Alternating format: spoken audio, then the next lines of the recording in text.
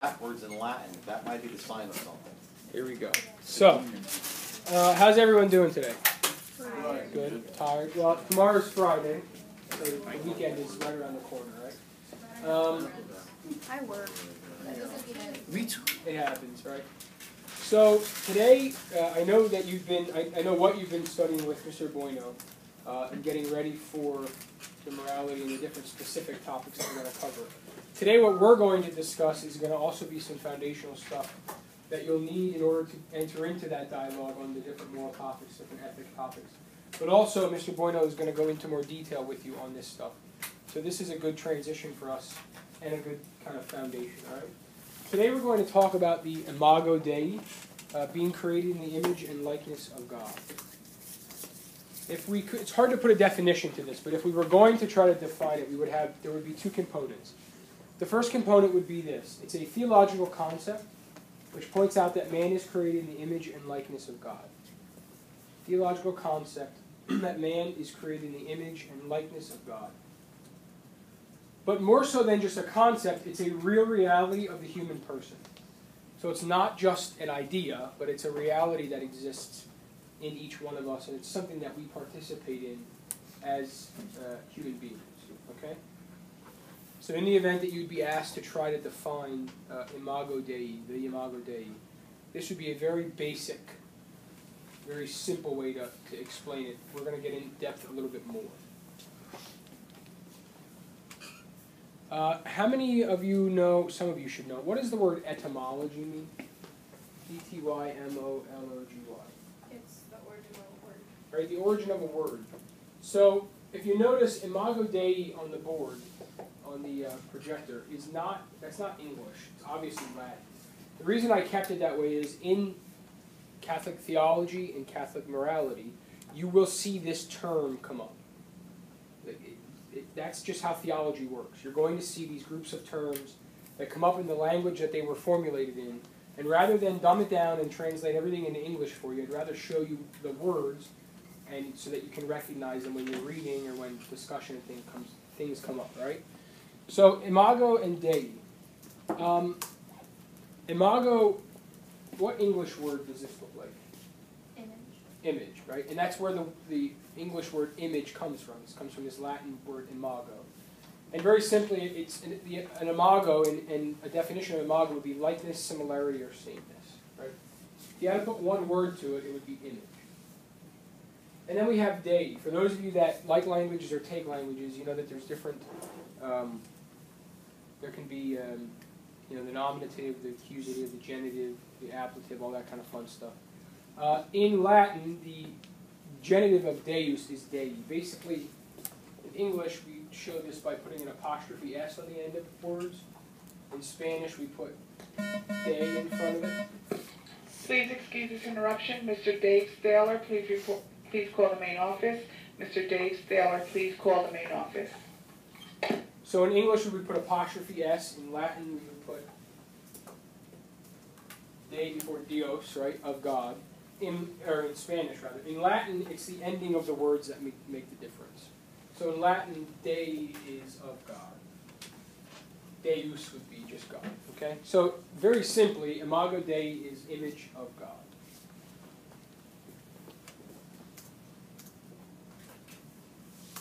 Where does it come from?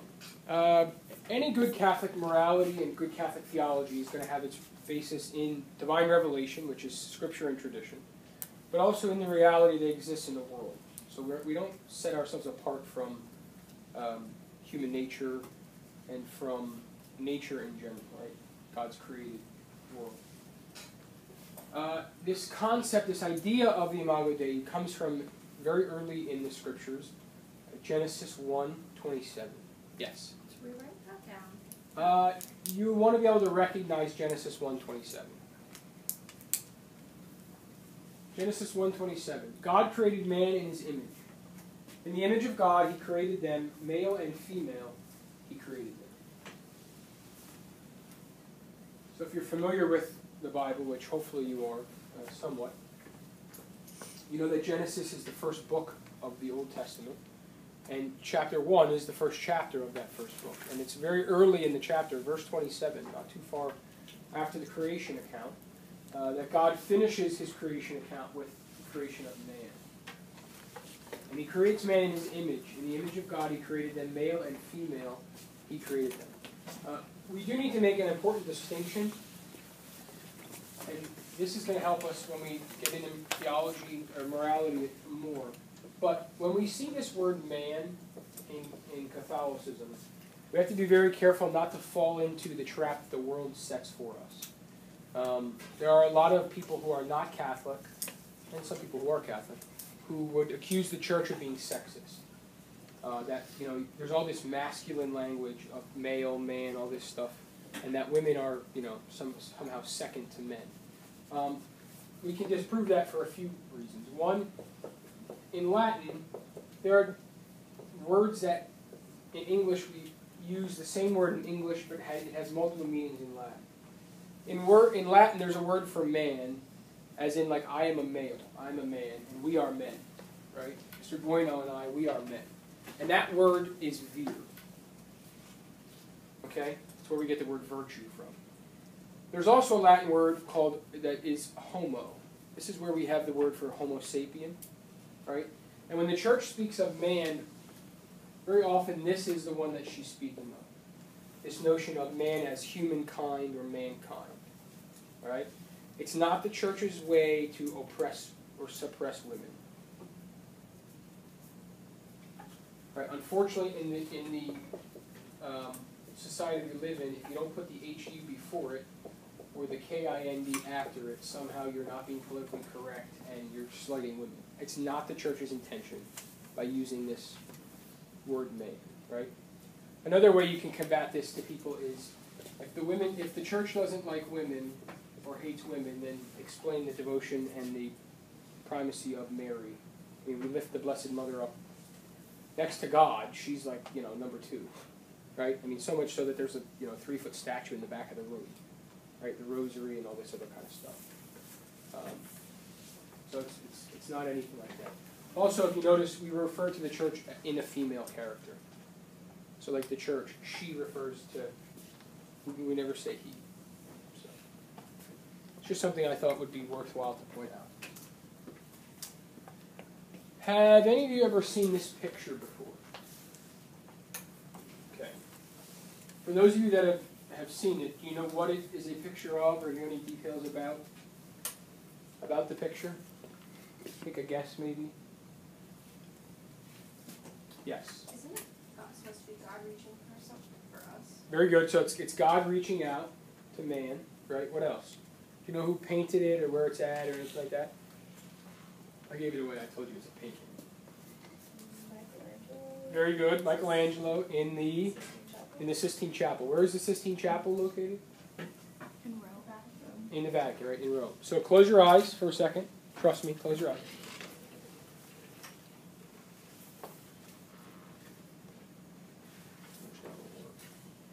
Keep them closed.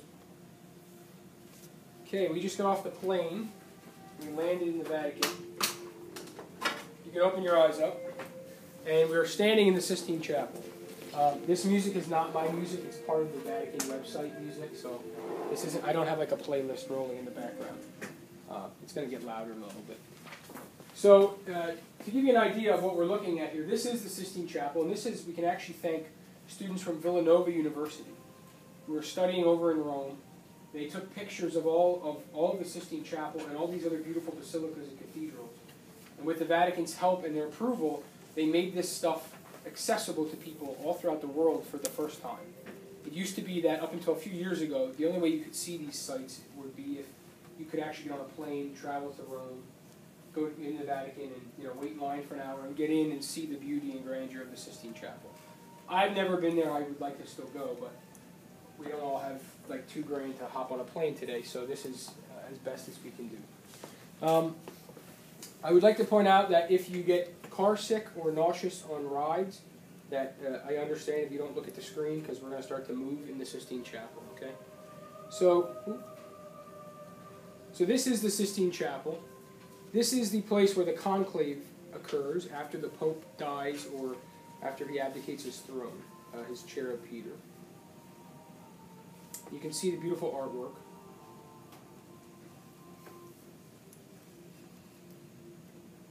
me get back and face the altar again. We look directly up at the ceiling. And this is where Michelangelo's famous frescoes are painted. A fresco is a painting where basically... I'm getting nauseous now. There we go.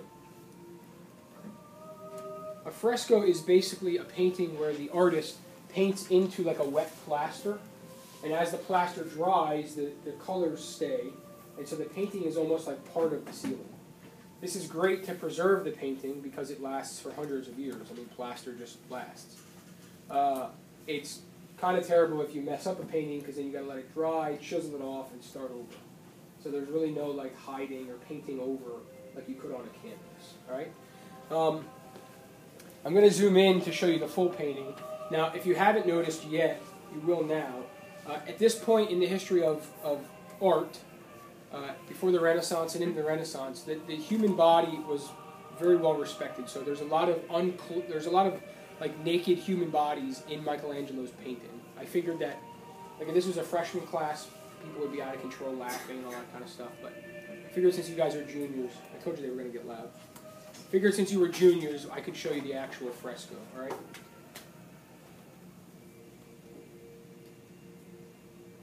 So we have Adam and God, right? What is Adam doing in this painting? How would you describe Adam? He was kind of lazy. Right, he's just kind of sitting there. He's got his leg up, his arm is just kind of on his knee, and he's just kind of laying back, right? How about God? How about God? God's like really kind of reaching out. God's like, he's putting everything into his effort to reach out and to touch Adam, right? Michelangelo painted, like, Adam's pretty jacked, God is pretty jacked. And then there's like a bunch of fat, chubby angels behind him, like baby angels. I don't understand what their thing was with like angels being these fat, like chubby kids, but that's how they. I mean, that's how they did. Like all these fat angels, these fluffy kids are just like floating around God, right? So if this is the heavens, God is doing everything he can. All his energy, all his focus, all his effort is breaking through and just getting ready to touch the fingertip of Adam. Right? This is Michelangelo's attempt to show that everything that happens is God first and that we receive. God first and that we receive. So God is creating Adam, and Adam it's just happening. He's not doing anything. It's being done to him. All right? It's interesting to point out that while he's creating Adam, and in the Genesis story, God creates Adam first, and then from Adam creates Eve. God already has Eve in his arm. So I think it's kind of neat that Michelangelo, while God's creating Adam, he already has this idea of Eve in his arm, and that as soon as Adam's created, he creates Eve then for Adam to have a companion. So if and when you ever get to Rome, and some of you definitely will when you study abroad or take vacations, go in the Sistine Chapel and look up when you're standing in the middle, and you'll get to see this actual fresco. Okay, and then send me a postcard because you'll probably get there before I do. Mm-hmm. At least in the next 4 years when you go to college.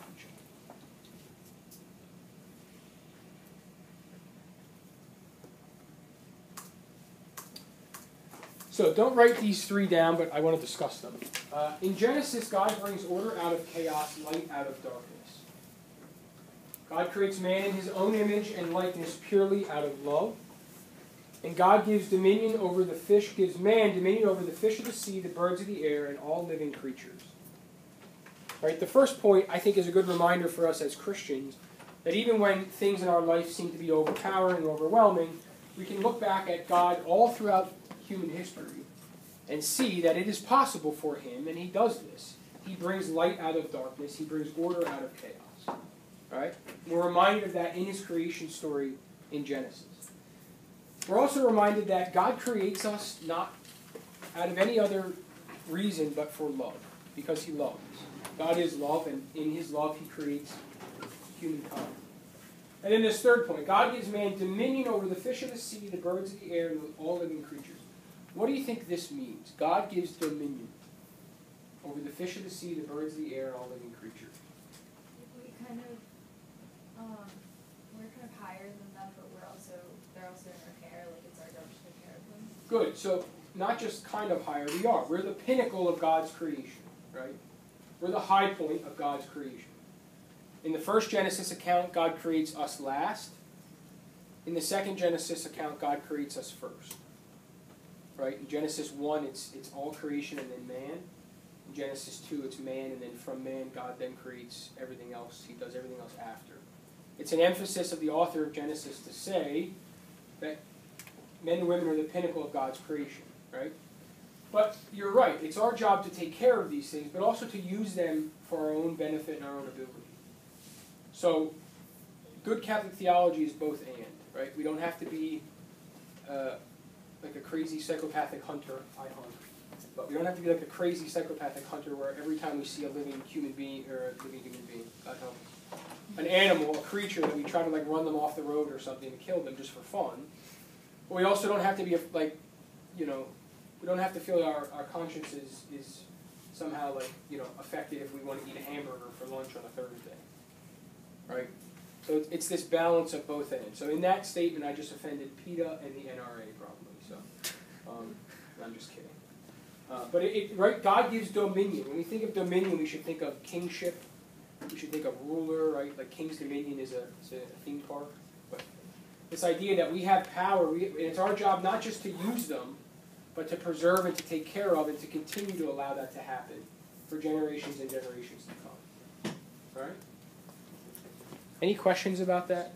Because that's something that sometimes is, in the present day and age, we can get into heated debates on.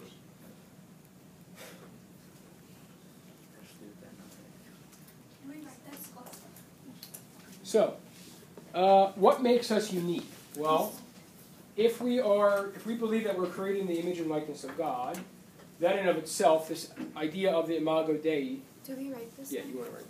The idea of the imago Dei is what makes us unique. Now, I'm going to draw a little diagram up on the board, and it would benefit you to jot this down, because I think this will help. If you're a visual learner, this should help.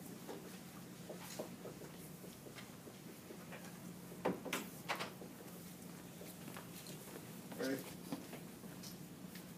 When we speak of man, of men and women, when we speak of man having a rational and immortal soul, what does this mean? Well, first of all, we have to look at what man is what consists of man, right? For us as Christians, we recognize that man is made up of body and soul, and there's a special distinctness and a special uniqueness to each one, and yet they come together in a very special way. I mean, that's what we are here right now in the flesh. We're both body and soul. And the faculties of the soul, components of the soul, particles of the soul, particle maybe not the best word, but the ability of the soul is the intellect and the will. The intellect and the will. They belong to the soul. They make up the soul. As the slide in front of you says, the intellect helps us to know, and the will helps us to choose or to love. The intellect helps us to know, and the will helps us to choose or to love. Right? The fact that our soul is made up of an intellect and a will, and that we are made up of a body and a rational soul, that makes us unique compared to all other of God's creation. Right? It's also what allows us to say we are, in some ways, the imago Dei. We are the image and likeness of God. God shares with us components, aspects of His inner being that allow us to share His divine life back with Him. Right, I'm going to play a video, and hopefully this video will give you a little better understanding of what we're going for here.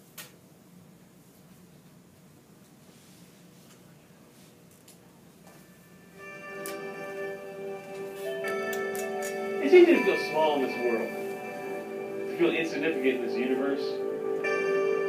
But I think God is looking down from heaven saying, you are huge next to all of this. Yeah, there are hundreds of billions of stars in our galaxy. And over 100 billion galaxies in our universe. That's amazing. You know what's even more amazing? There are tens of trillions of cells in your body. Living cells. Each in its own way, more spectacular than a lifeless star. But more awe-inspiring than your physical body, you have a soul. You have an intellect and will. You can know. You can love. You can make choices. More than anything in creation, you are the mirror image of God. Can a mountain, as big as it is, know someone? Can an ocean love? Can a galaxy change directions? No. But you can. And you'll still be around long after all this has passed away. God had you in mind before the Big Bang. He had you in mind when He created space and time. He had you in mind when He entered space and time to save us. He had you in mind when He hung on the cross. He had you in mind when He rose from the dead. I know physically you feel small in this world. Spiritually, you're kind of a big deal.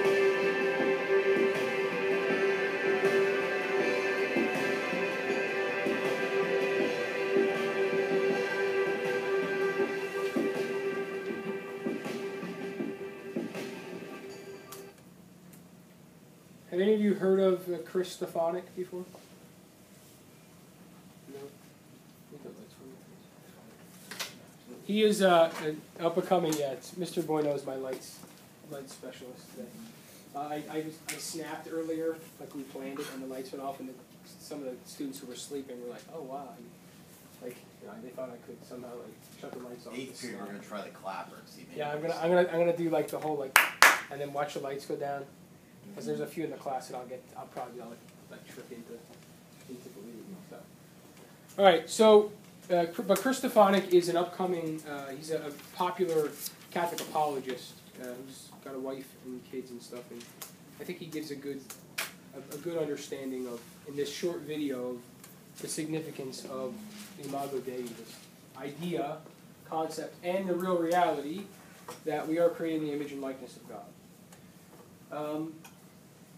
The fact that we have a rational soul, the fact that we have the ability to use our intellect and our will, is what makes us unique. Now, I warn you that we have to be very careful to keep body and soul distinct from each other, and this is why.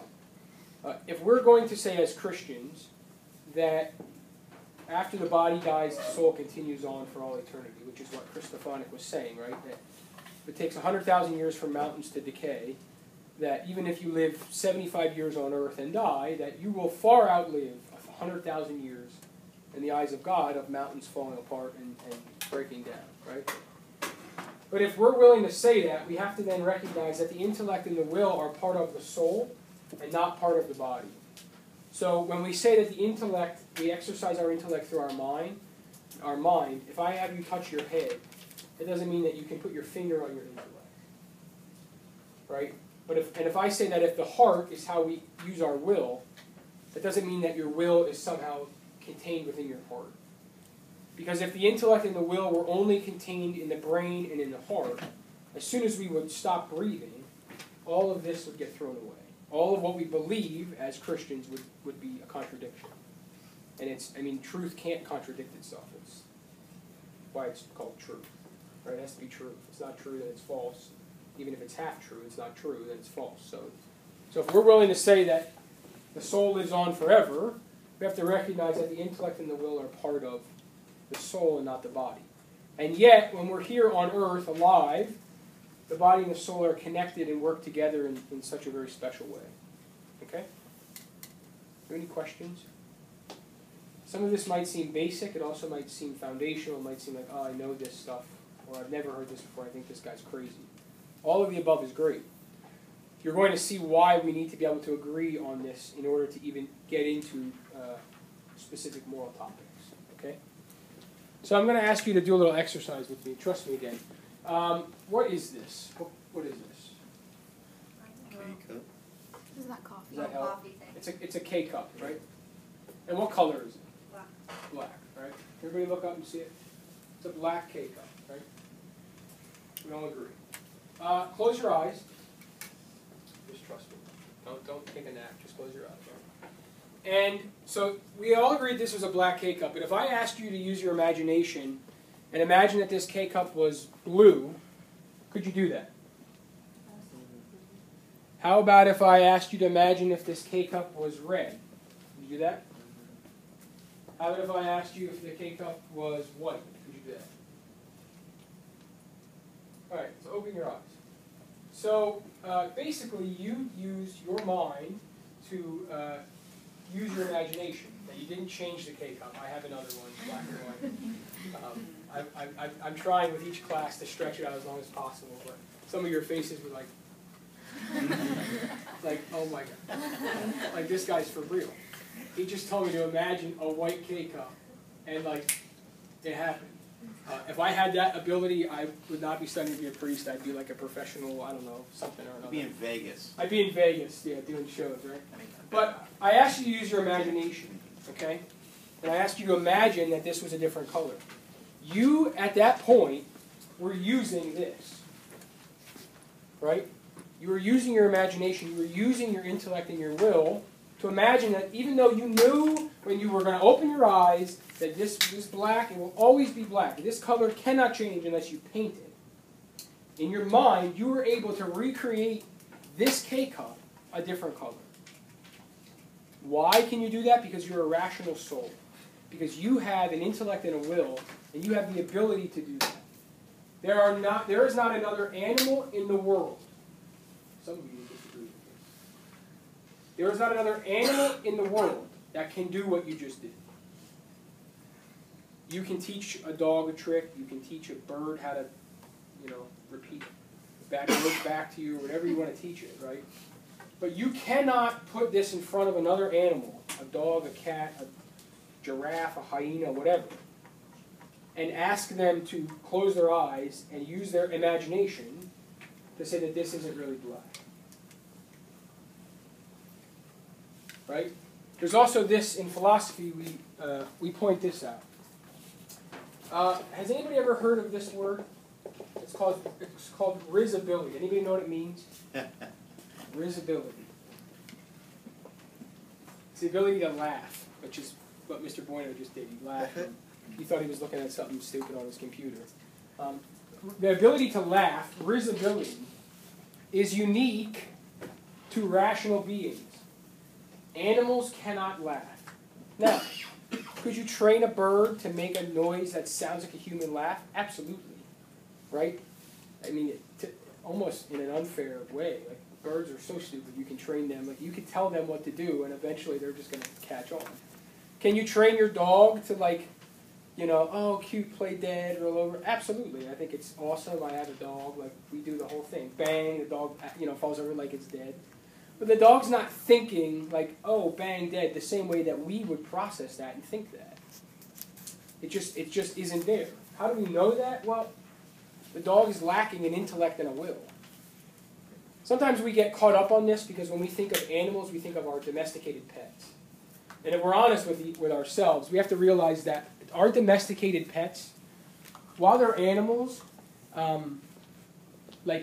if you think about it, like our dog loves us, or I shouldn't say loves us, our dog appreciates us. Why does your pet dog appreciate you? And don't tell me because when you go home, you cuddle with the dog, and oh, the dog loves me, and right. Very basically, why? I love animals, by the way. I'm not like a pet hater. Why? You provide the dog with food. Newsflash, if the dog was out in the wild before we captured dogs and made them domesticated pets hundreds of years ago, they had to fend for their own food. Right? What else do we provide for our pets? Like dogs and cats and birds and anything else. I had a lizard growing up, a turtle, rabbits. Shelter. Right? Like the dog, when have you been out, you were outside this morning. It's as cold, if not colder than this morning, which was ridiculous. When I walked out of the center, and I was like, you gotta be kidding me. I came out like this, and I was like, no glove, like none, it's freezing, right? Animals die out in the bitter cold because they don't have shelter. You're providing shelter for your dog. Why else does your dog appreciate you? Food, shelter, what else?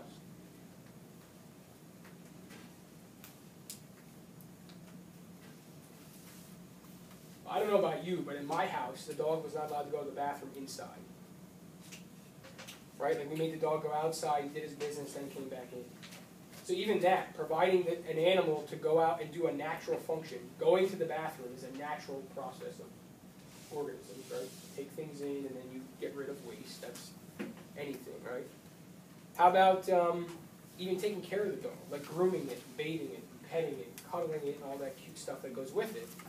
But you're taking care of it the way that, you know, the alpha male in a pack of wolves might try to take care of all the other dogs in that pack, right?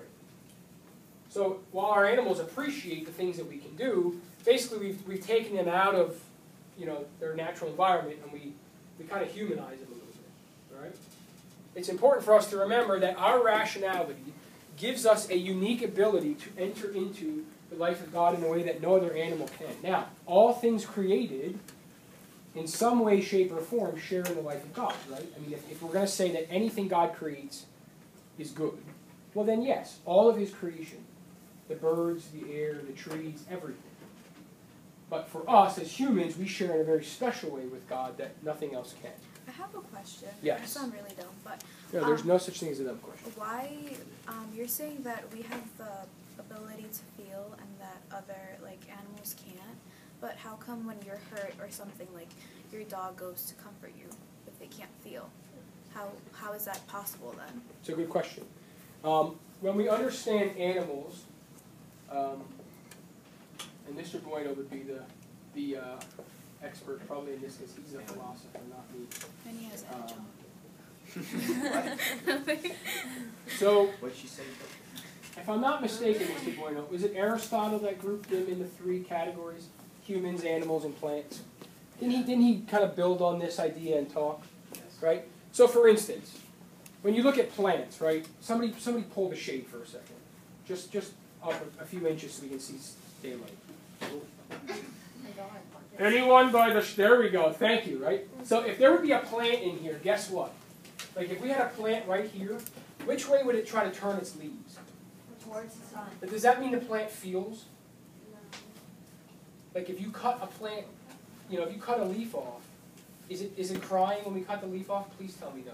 Please do not say yes. If you say yes, there's a serious problem. Now, should we just destroy plants for fun? No, we should just blow things up. Right? We shouldn't just chop trees down for the heck of it, because we have dominion over them. We're called to take care of them, to be stewards of them. But there's a natural instinct of a plant to go towards sunlight. Why? Because it needs sunlight to survive. Right? There's a natural instinct of animals. We call this the fight or flight. Right? Isn't it interesting that when an animal is faced, like if you've ever been out in the, any of you hunt, you've ever been out in the woods, right? If a deer hears you, what's the problem when a deer hears you? It's going to take off.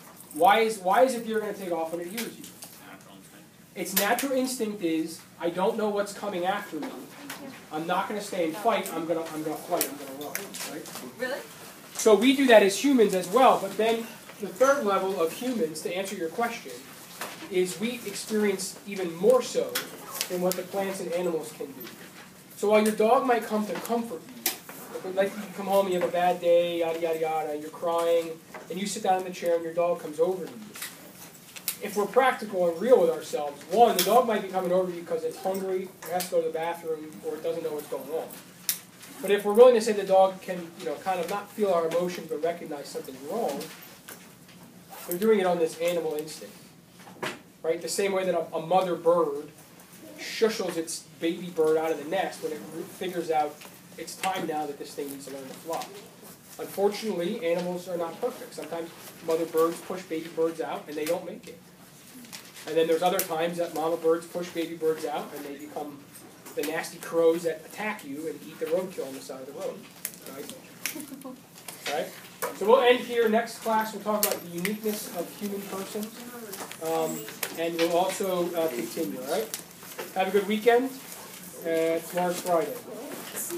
Yay for Friday. Okay? No. You have a quiz tomorrow too, don't you? My brother has one. Absolutely. Mr. Bueno,